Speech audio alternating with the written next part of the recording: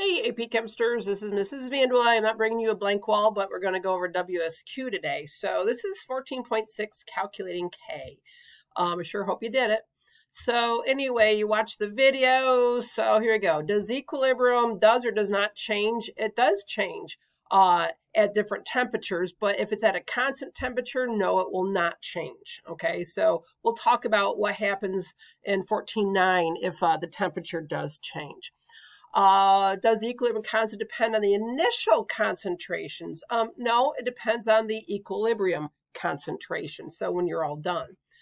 What is Q? Q, excuse me, is a reaction quotient. So that is setting up the law of mass action, but using your initial concentrations. And I believe, and I think is at the next section that we're going to find out how we actually use it. But in general, if Q is less than K, you need more products. So it's going to go to the right. If your Q is greater than K, you need less products. So it's going to go to the left, the reverse. Two differences between the BCA table and the ICE table. Number one is huge. Make sure you know it. BCA must be in moles. ICE must be in molarity. BCA goes to completion. ICE does not. It goes to equilibrium. All right. So you use a BCA table in reactions that go to completion. Mainly, like if you form a solid, that's going to drive it to completion. So how do you know the difference? Oh, that's a really important question. You look at your arrows. So if it's a singleton arrow, it goes to completion. If it's a double arrow, you're in equilibrium. So what does ICE stand for? Initial change equilibrium. Very, very similar to BCA. B is, beginning, initial, change again. But A means after, when the reaction is completed. E is not that. E is at equilibrium, when the forward and the reverse reactions equal out. If the initial reaction is given, what is it assumed to be? 0. Describe what you need to do if the initial values are given and just one equilibrium value is given. Well, that's where you use the ICE table. That's where you use the same procedure as you would with the BCA. So I saw there were a couple questions. Someone asked, what is Q? And I just answered that. And, hang tight and go to section 14.7. You'll learn more about it.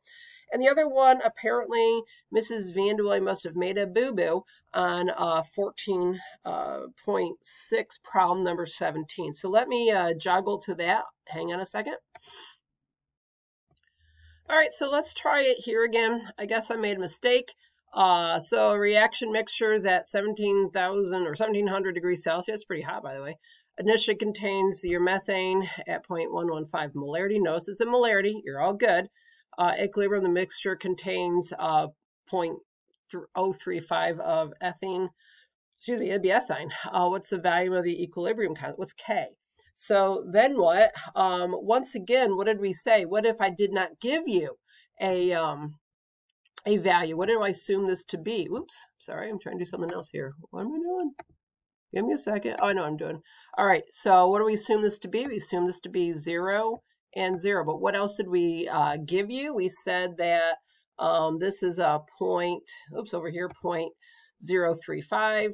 So then you just use your ICE table. That's a 3, believe it or not, 5, and you figure out the changes, right? So this is 0.035. I don't want to write it again. This becomes I believe 105. I multiply it by 3. I did that in my head. Hopefully that's right. And then I would divide by 1 times 2, and this is minus 0.07. And then if I were to subtract, then I would get, let me see if I can't figure this out, it looks like 0.45. I hope that's right. Again, my head may not be working very well. So anyway, those are your equilibrium constants, or excuse me, concentrations, not constants. So what do I do now? I can now plug it into the equilibriums, and see, I already did that. It was easier. And I plug them in. Make sure you cube your H. Make sure you square your methane.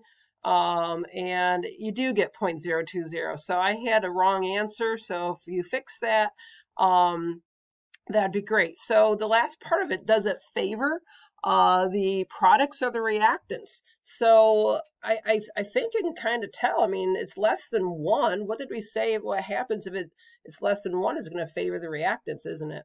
So thank you for noting my boo-boo.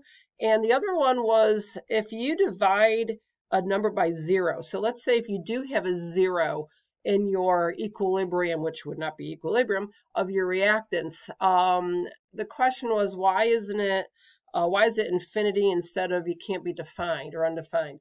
And think about this, as the denominator gets closer and closer and closer to 0, the K value gets huge and huge and huge and huge. So I like to think of it that K is so huge, it's like infinite. No, you truly can't define that, any number divided by 0, but as it approaches 0, the number gets huge. And I want to come back to that idea when we're in chapter 15. So I hope that helps. Thank you, everyone, and stay tuned for the next one.